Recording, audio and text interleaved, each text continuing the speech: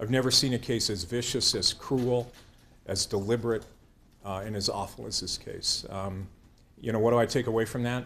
People are capable of doing horrible things, and when that happens, society has to respond appropriately, and justice needs to be done. And fortunately, I believe justice was done in this case, and we're pleased with the sentencing today. Emotional and intense sentencing hearing imposed a total sentence. If she did, wouldn't she have apologized in any form whatsoever? Obviously, Dynel isn't, in any outward sense, taking any responsibility, and there's no accountability there except for the judicial process.